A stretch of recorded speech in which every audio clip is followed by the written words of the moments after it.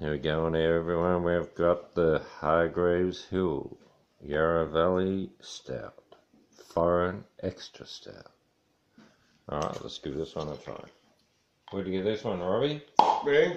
The local cellars. The local cellars there in Dymo. Yeah, what do you think? Oh, it's definitely a variety there. They got a great variety, haven't they? Nillumbik. Cheers, everyone. Cheers. Cheers. Cheers. Oh, shoot.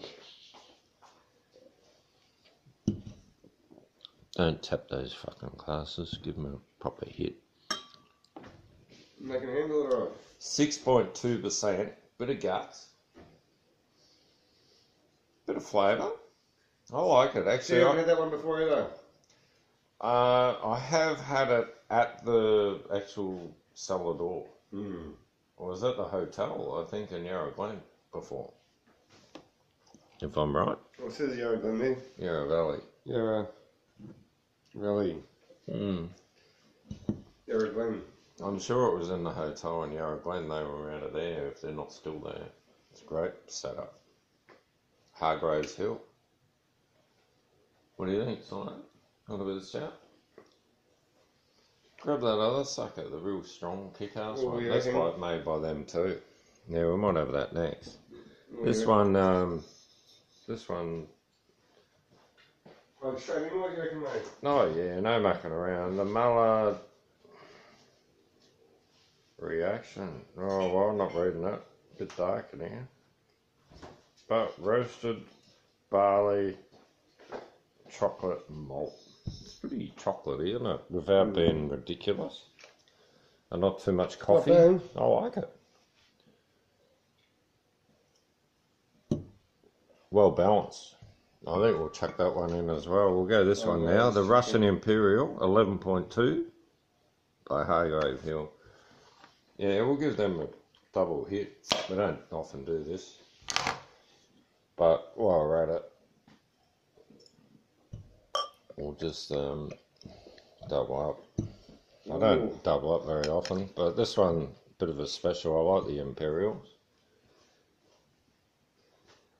Selena, what do you think of that one? Chocolatey, without being too rich? Yeah. Yep. Lovely. Alright, well this should be the kick-ass of the evening. Oh yeah, it's the big one, that one. It's the big one. Alright, cheers everyone. Cheers, mate. Tink. Oh, it smells the beaties. You smell it, Trev?